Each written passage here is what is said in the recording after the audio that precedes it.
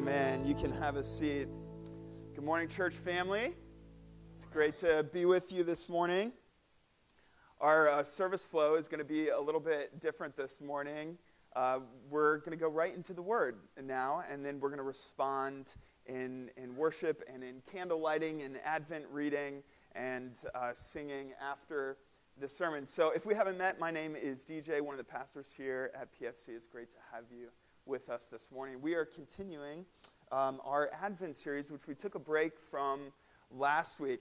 And I'm going to ask for some grace this morning and also ask to pray together here at the outset because actually one of our elders, Todd Taylor, was scheduled to speak this morning. And Todd is super sick. And so could we just pause and pray for Todd? And then I'm kind of sliding in last minute. And so let's just pray that the Holy Spirit just speaks as we open His Word together this morning. So let's pray together for Todd and Jen.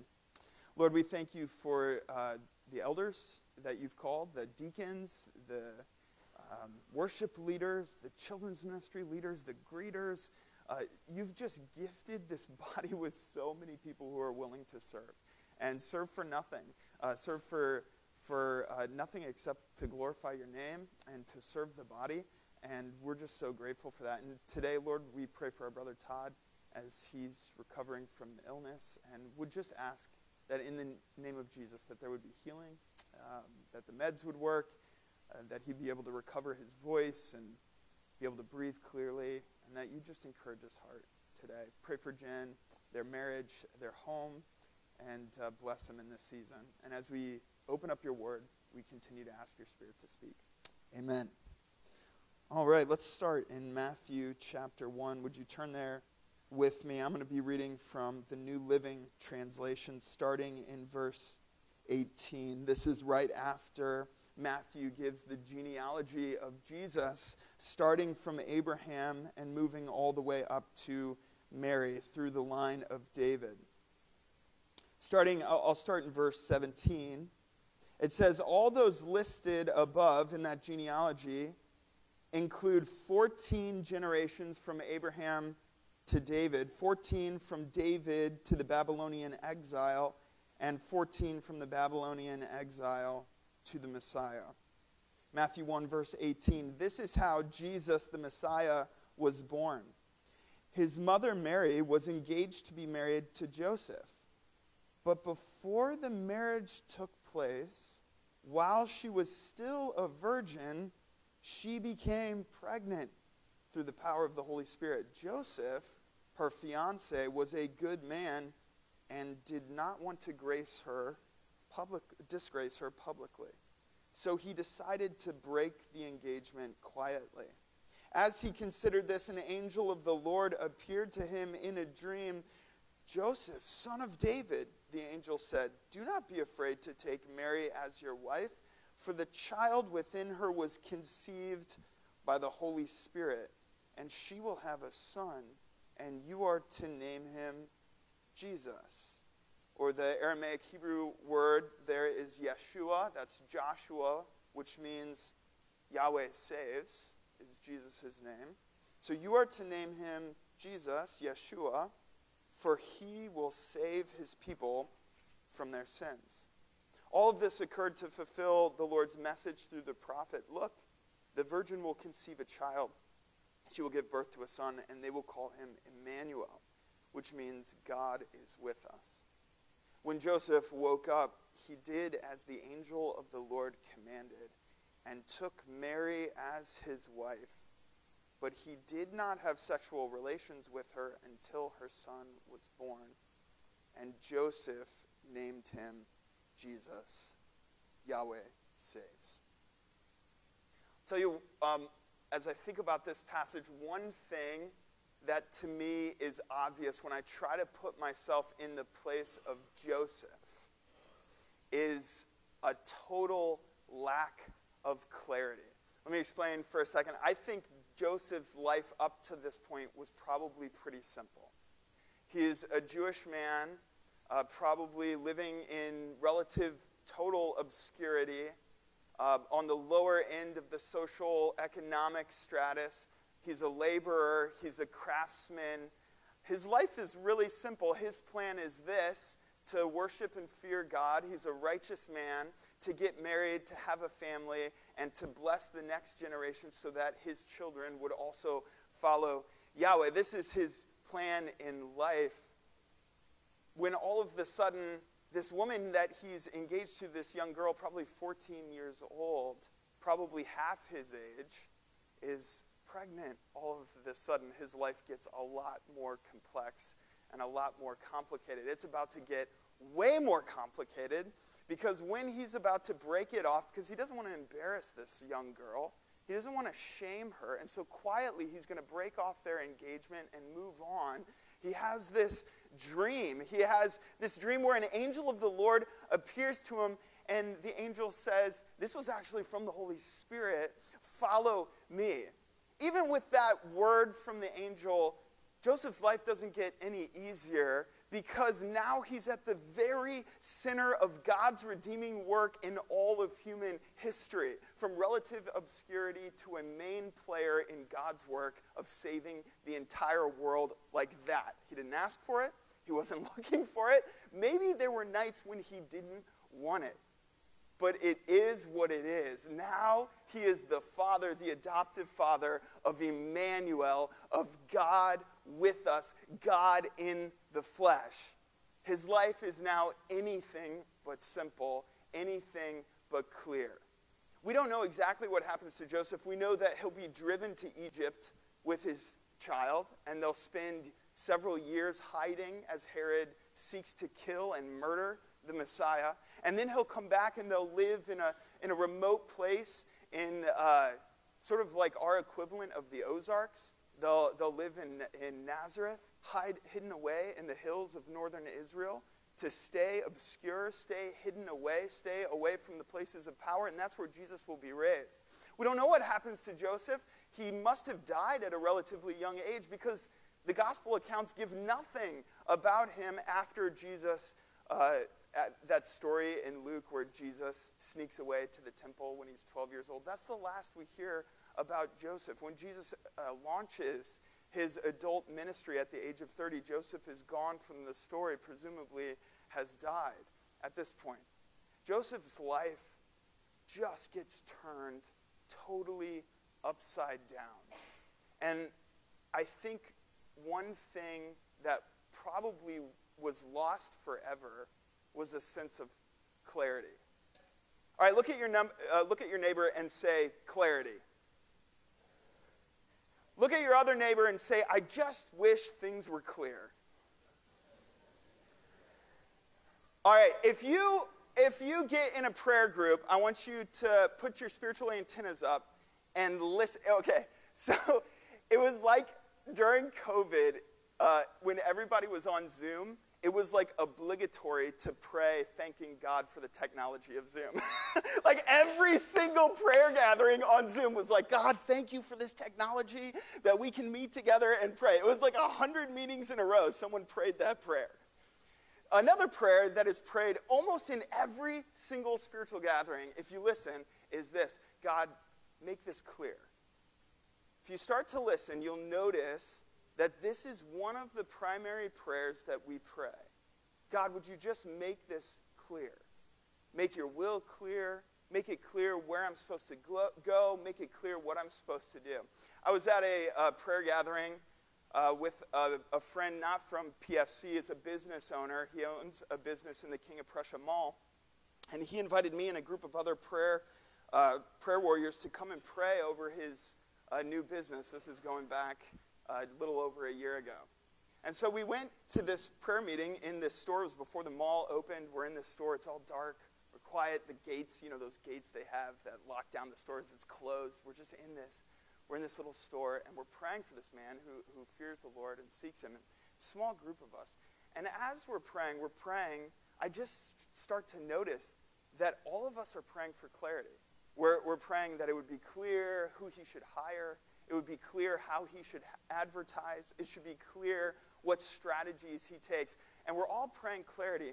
And I just had this little nudge from the Holy Spirit. You know that feeling when the Holy Spirit's just like fluttering, just like a little bit, just like pressing you, like, hey, listen. And so, like, I had just prayed for clarity for this man, which isn't a bad prayer, but I'm praying for clarity, and the Holy Spirit's nudging me, and so I listen. Okay, what are you saying? And this is what I heard from the Lord. I sensed him saying to me, what if I don't want to give him clarity? What if I want to give him peace? And then I started to think about that, and I was like, wow, I can think of 100 scriptures off the top of my head that are about Jesus wanting to give his people peace. I can't think of any scriptures off the top of my head about God wanting to give us precise clarity. So I began to chew on that and think about it. What does it mean? Again, this isn't a statement about praying for clarity being bad. Pray for clarity. By all means, pray for it. My sense, though, at least in my own life and when I search the scriptures and when I think about the lives of my friends, is that it's really rare that God gives us clarity. But in every moment, every single day, he desires to give us peace. In this Advent series, we're going through the fruits of the Spirit. And we're looking at Jesus as the embodiment of God, God in the flesh. And we're looking at his life, and we're looking at the fruits of the Spirit embodied by Jesus in his life and in the Christmas story. And then we're looking at those 9 fruits of the Spirit, and we're saying, how do we live out these fruits of the Spirit in light of who Jesus is? Today, we're focused on peace and patience. Peace and patience. And so the title of my teaching, or this talk this morning, is this, that patience and peace come before clarity. Patience and peace come before clarity. Just a quick overview of where we are in this series. Since last week we took off for our Thanksgiving series. The core of the Christmas message is that God became a man while remaining fully God. The Word became flesh. Jesus was fully God while taking on the fullness of human nature. All right, I want you to pay attention to this line. Jesus is, in fact, the only person who has ever been fully human. When we talk about human nature, we often use it as an insult, or we use it as an excuse. Yeah, I messed up. That's just my humanity. But that's actually theologically false. That's not your humanity. That's your fallen flesh. In your humanity, what is the image of humanity? Who is the firstborn of creation? Who are we born in the likeness of?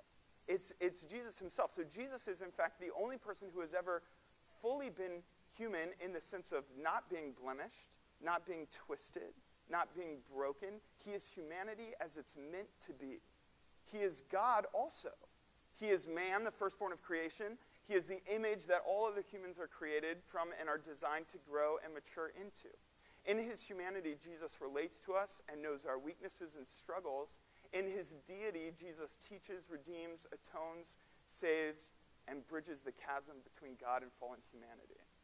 This is, I wrote this weeks ago and put it in our sermon document so that all of us could chew on this as we're thinking about the sermon. This is what I read this morning when I woke up early and was just spending time with the Lord.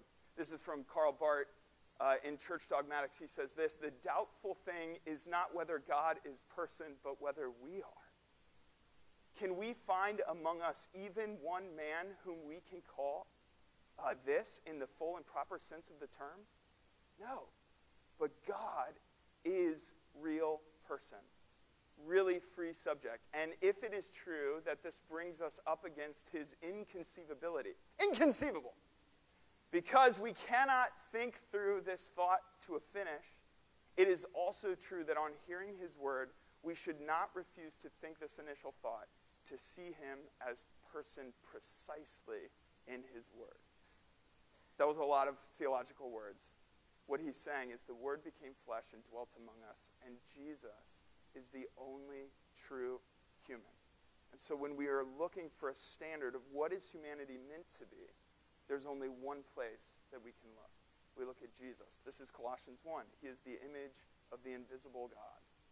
During his incarnate life, Jesus exemplified the full range of the fruits of the Spirit. Jesus not only lived a life filled with love and joy and peace. He himself is the embodiment of love. He is joy. He is peace. He is patience. He is kindness. He is goodness. He is faithfulness. He is self under control. All other humans, us, we can exhibit these beautiful traits as a reflection of him and his indwelling spirit, but Jesus alone is the source point for the fruit. In other words, the moon can reflect the glory of the sun, but it cannot shine light on its own. It is only when the sun reflects off the moon that the moon has any light at all. That's the same for you and I. We can bear the fruits of the Spirit, but only when the Son of God is shining upon us, and we reflect it, because he is love. It can be said about me, wow, DJ is loving. I hope. It cannot be said about me that I am love. It can be said about Jesus, he is love. This is what he is. We can be loving, he is love. We can exhibit joy, he is joy, and so on through all the fruits of the Spirit. Again, I read this morning. It's so cool. God's word, this is from Karl Barth again, God's word means that God speaks. This implies its personal quality. God's word is not a thing to be described nor a term to be defined. It is neither a matter nor an idea. It is not a truth, not even in the very highest truth. It is the truth. God's word is Jesus, is the truth. As it is God's speaking person, it is not an objective reality. It is the objective reality. So to bear the name of Jesus, we are called Christians after all, is to be called to a life of spirit embodiment and Jesus fruit bearing. For us to truly live into and not just listen to the Christmas story, we must join Jesus in bearing the fruit of God's Spirit as a signpost of God's incarnate, saving, redeeming presence. This is the gift of God. It's the gift God offers to the world through us, his redeemed children. If you've been tracking with our series the last couple weeks, hopefully you had a chance to listen to the teaching on Vision Sunday where I talked about the second or third commandment. Thou shalt not bear the name of the Lord in vain. You remember that conversation? And that word, thou shalt not bear the name of the Lord in vain, we have often translated as a speech act. You shall not take the name of the Lord in vain, but that is not what that word means. What that word means, nasa, is to physically lift up. And so what the second commandment is God says, you are my people, I have put my name upon you. Yahweh has stamped his name on you. Because Yahweh has stamped his name on you, you shall bear his name to the nations. How do the nations know that God is God? Through the way that the people represent him. How do the Gentiles, how do the people in Canaan know that God is who he says he is? By looking at the lives of the Israelites. And this is why he takes idolatry so seriously. I'm a jealous God, he says. Thou shalt not bear the name of the Lord falsely. How do you bear the name of God falsely? By coveting your neighbor's wife? That doesn't represent who God is. By stealing? That does not represent who God is. By dishonoring your parents? That does not represent who God is. And so all of the rest of the commandments are the way that we bear the name of the Lord falsely. So this series, when we're talking about the fruits of the Spirit, I just wanted to emphasize as we talk about peace, we talk about patience and love and joy, what we're talking about is looking at Jesus, who is God, who is Yahweh in the flesh, and saying, that's the standard. Now I'm looking at myself, and that is not the standard. And I look back at the standard, and I look at myself, and I say, I want to be like that. And so I live into that. And the more I know what that is, the more I look at him and see him as he really is, the more that I can live out his way in the world. You shall bear the name of Jesus. We are Christians. We bear his name just by being in relationship with him. How do your neighbors and friends, how do your family members know who God is? He's put his name on you. They know who God is by the way that you live out and the way that you proclaim and the way that the Spirit of God lives in you. That's not to say you're the Savior. He's the Savior. But he is redeeming the world, and he's doing it generation after generation through his word being proclaimed, through his body, and through his written word. All right. Let's talk about peace and patience before clarity. Who wishes, I already introduced this concept a little bit, but just raise your hand if you wish things were a little bit more clear in your life. Everybody's had that thought. I just wish things were a little bit more clear. Let's talk about the gift of patience and peace before clarity. We're going to look at two scriptures here for a few minutes. We're going to look at Galatians 5, which is where the fruits of the Spirit are, and we're going to look at Colossians 3. In these two passages, Paul has a negative list in each passage of stuff to avoid, and he has a positive list of things to step into. In Galatians, what's the metaphor that he uses in Galatians 5? What's the metaphor for good things? Fruit. The metaphor is fruit. In Colossians, the metaphor is clothing. Anybody here, you don't have to raise your hand, ever have a nightmare where you show up at high school and you're naked? I did get a hand raised. The list in Colossians 3 is the metaphor is not fruit, the metaphor is clothing. That we put on this clothing in Christ and we take off the rags that are on us. And so let's look at these two lists, and I want to specifically highlight patience and peace as fruits of the Spirit or the clothing that we put on in Christ. You, my brothers and sisters, were called to be free, but do not use your freedom to indulge the flesh. Rather, serve one another humbly in love, for the entire law is fulfilled in keeping this one commandment. Love your neighbor as yourself. So keep that in mind, because in Colossians 3 he says, the most important piece of clothing is love, which binds everything else together in unity. So he's saying the same thing here.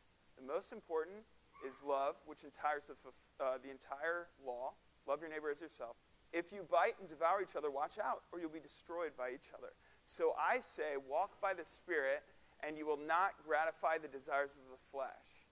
For the flesh desires what is contrary to the Spirit, and the Spirit what is contrary to the flesh. They are in conflict with each other, so that you are not to do whatever you want, but if you are led by the Spirit, you are not under the law. Now, I love this phrase because I love it because it convicts me. Look at verse 19. What does he say about the acts of the flesh? What are they? They're what? Obvious. Obvious. Obvious. The acts of the flesh are obvious. How are they obvious? How are they obvious when we have so much ambiguity and so much mystery in this world? So much pain, so much disagreement. How is it obvious? This is how it's obvious. When we look at Jesus and we look at him as the standard, and then we look back at ourselves, it is obvious that some of the stuff going on in here is not what's going on there. Amen? You would be horrified if my mind were opened up to you and you saw all my thoughts. You would be horrified.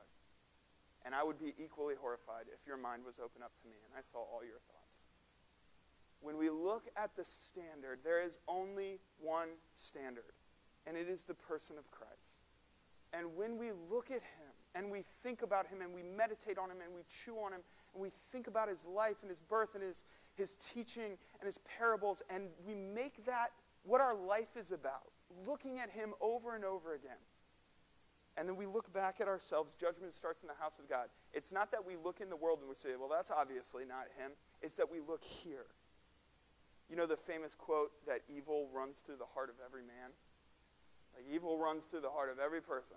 It's not about me looking out there and saying, well, that's evil and that's evil. Although there are times where that's appropriate, it always starts in the house of God. In other words, it always starts with you. You look at the standard, and then you look back at yourself and you say, I am not that. That is not what I am.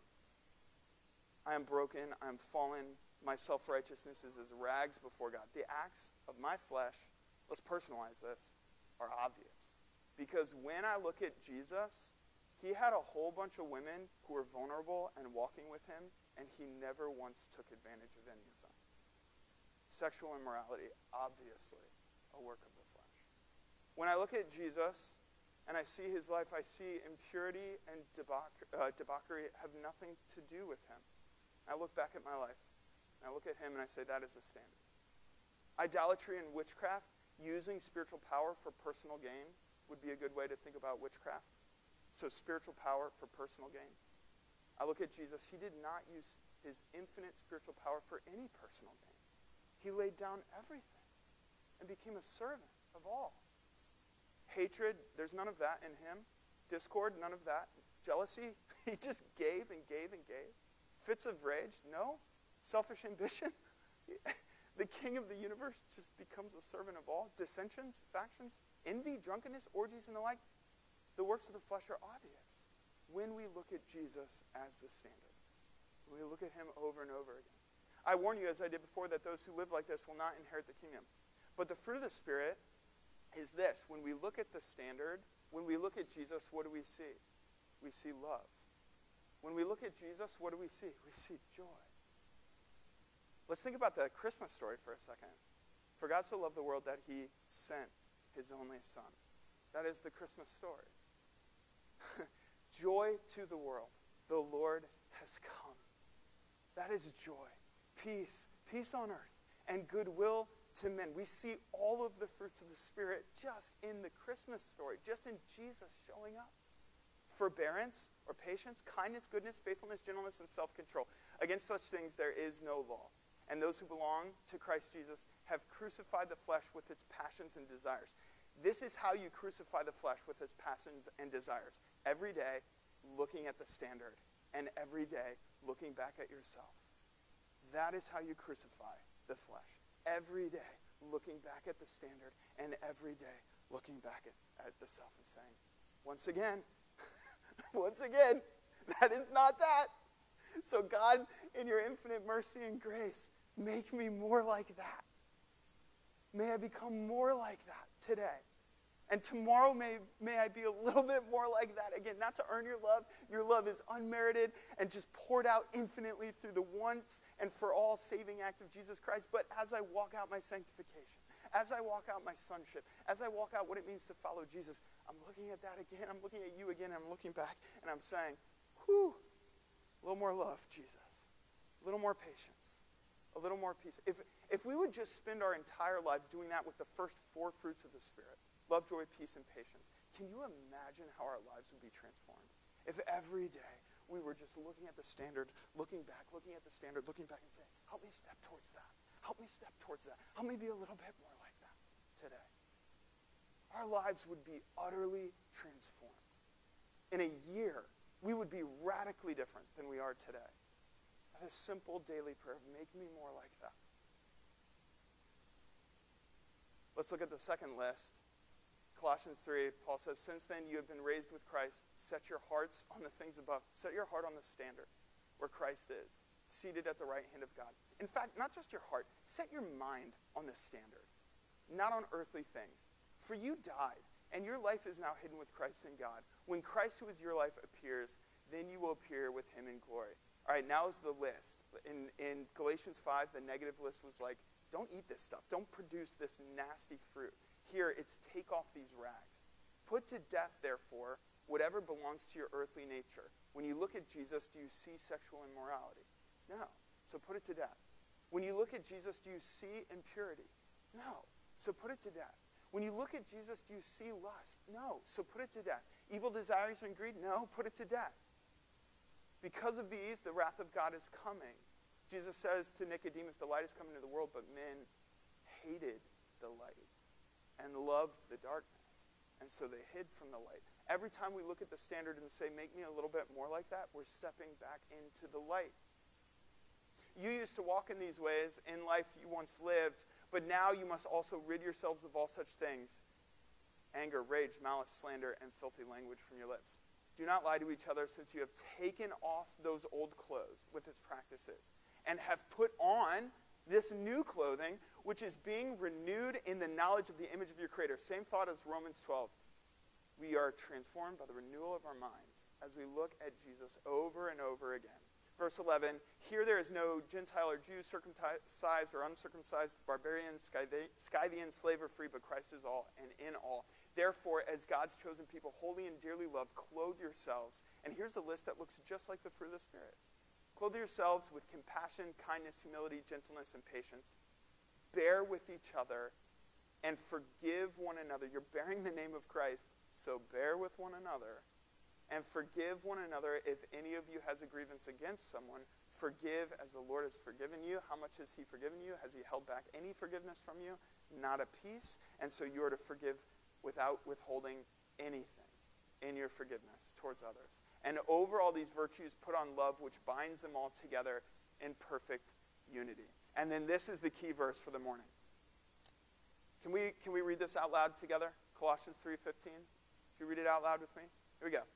Let the peace of Christ rule in your hearts, since as members of one body you are called to peace. Let the peace of Christ rule in your hearts. Now, I don't know about you, but when I hear the word rule, I think about king or queen. I think about sovereign. I think about a ruler. That's not what this word means in this case, because there's another meaning to the word rule. And this other meaning is what it means here. And it is a judge making a ruling in a court case. And so a judge stands or has her gavel and is behind the podium, and she's looking at the two people in the case, and they present to her their defense, or they present the accusations, and she's listening to the evidence, she's considering the evidence, and then when all has been collected and listened to, what does she do? She makes a ruling. She makes a judgment, a ruling. With that new understanding of what this word means, read this again. Think about this. Let the peace of Christ rule like a judge in your hearts. Let the peace of Christ be the thing that decides. Let the peace of Christ be the thing that guides your hearts. Since as members of one body, you are called to peace. Life isn't so much a series of coming to forks in the road. That's like easy. You come to a fork in the road and you're like, should I go left or right? I don't know. Big deal. I'll go right, and if I'm wrong, I'll come back and I'll go left. Life is like an endless series of, what's the highest stage of rapids? When you're whitewater rafting? 5. Life is just like endless stage 5 rapids. It's not about going right or left. It's like, if I go right, I could die. If I go left, I'm going to capsize this boat. If I go straight, I'm going to puncture it. Like, that's what life is like. It's like every single moment we're just trying to calculate how to get through. And that's why we pray all the time, God, just give me clarity. Make it clear. Where am I supposed to go?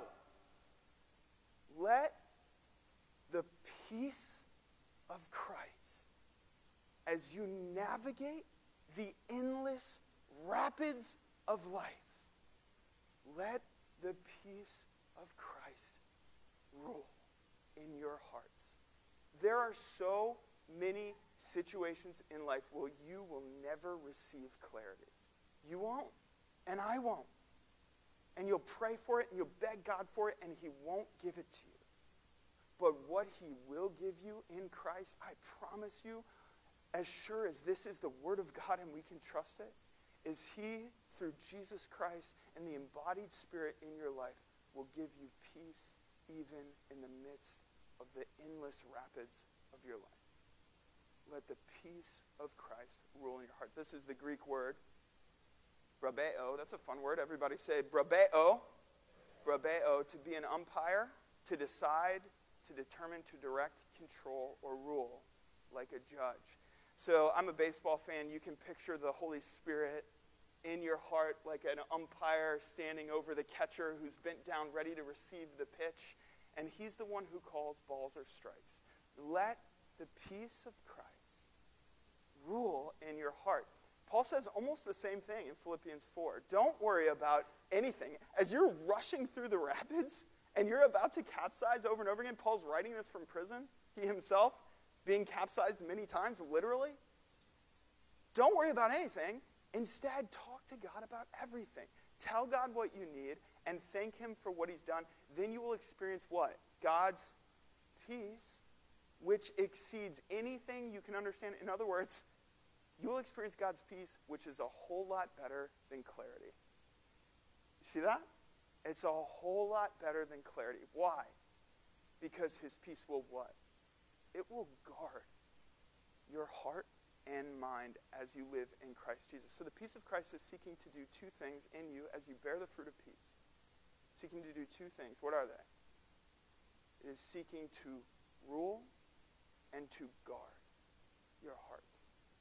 Patience and peace. This is the gift I'd like to offer you this morning in Advent. that you would take the most difficult situation in your life and you would present it to the Lord and just ask for his peace as Christ rules in you. Let's pray together, and then we're going to respond in worship. Jesus, we thank you for your presence here. We thank you for your Spirit. We pray that your peace would rule in our hearts today. We pray that we would be a people of patience and peace, and even when there's a lack of clarity in our lives, that as we navigate the rapids of this world, Lord, that it would be your peace, the fruit of your peace that dwells in us, guarding and guiding and ruling in our midst as a collective body and individually as people. We pray this in Jesus' name. Amen. Let's stand.